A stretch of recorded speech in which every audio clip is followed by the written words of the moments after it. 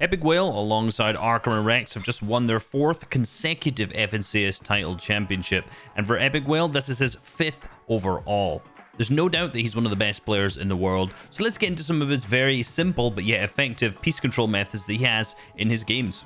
So this first one is an absolute staple of Epikwhale, and this is extremely simple, but after the next few examples, you'll see why I'm going through this, because I'm going to put it all together into one very cool thing that he does in an endgame. So this is quite simply just placing cones through windows and editing windows. If you've ever watched Epikwhale, you'll see him do this repeatedly over and over again, and this is something that you have to have in your muscle memory. The way that Epic does this is that it ensures he swings left before he confirms the edit so that he has the right hand peak. Very simple part of movement, but it's very important to ensure that you don't just 50-50 down. So to avoid taking minimal damage back from this, he does one of two things. Either crouches down to the left and moves to the left after he's taken the shot, but you can still get tagged back relatively easy from this sometimes, or just scroll wheel resets. Now, if you want to practice this, it's not rocket science. Just go into a blank creative world and do a ton of this practice, or you can do it in a Raiders piece control map as well. Regardless, this is muscle memory that is 100% essential to have for box fighting and to have down from different angles so that you can use it in all types of different situations. This next example is what I like to call the drop down wall. Who knows if it's called that or if there's a better name for it,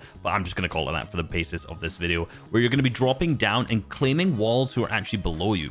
You have a very large reach onto the wall tiles from when you're above looking down, so you can use that to your advantage when you predict opponents to be moving outside of their box, grab a wall in front of them, edit through, and place a cone in. Now, what I recommend doing is ensuring you have the muscle memory that when you drop down, you're placing the wall and you're landing on a cone, then you're editing and either coning again or just taking a shot right after, as Epikwhale does many times.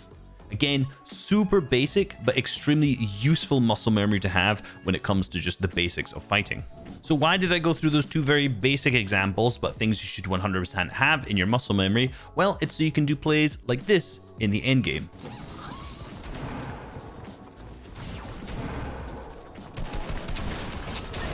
So you can see that Epic ends up spotting this player who's ramping up and gets on the same layer, and because he gets this wall right next to him, he doesn't decide to place the cone in, he just goes for the shot through the window. Now he places this ramp instead of the cone because the cone may make them awkwardly phase since this guy's already in the middle of the box. Now he just predicts the opponent to go down rather than going out, so he goes in front and combines the two mechanics we've talked about with landing on the cone, doing a window edit, placing a cone in. He also places the wall to the side and then picks up an easy elimination because of it. Now, one of the other things he does with cones is actually from a diagonal angle above.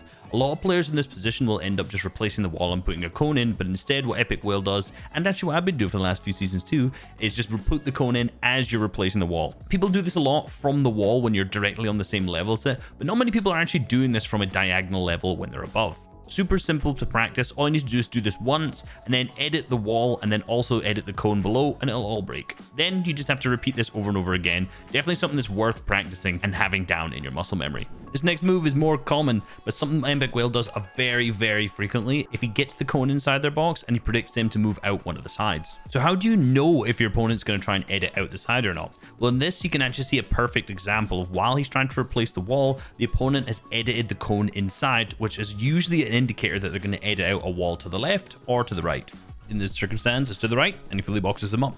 Now, it's actually important to place the two cones first because you have a longer reach on these, then the wall in the front. Then as you're editing this, you want to make sure you get a little bit closer towards it so that you can actually reach the two walls at the back before the opponent's even figured out, and then you've got yourself an easy elimination. Now, even just the basics of the muscle memory from this is extremely useful to have. In particular, you can notice it could be material efficient just to do a single cone and then a wall as well, in case the opponent leaves that way and you still have a free shot, even if you're not going to manage to fully box the opponent up, such as Epikwhale does multiple times throughout his gameplay.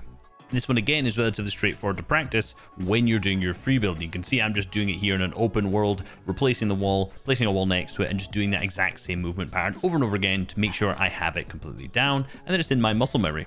Hope you guys enjoyed this video and learned a lot. Peace.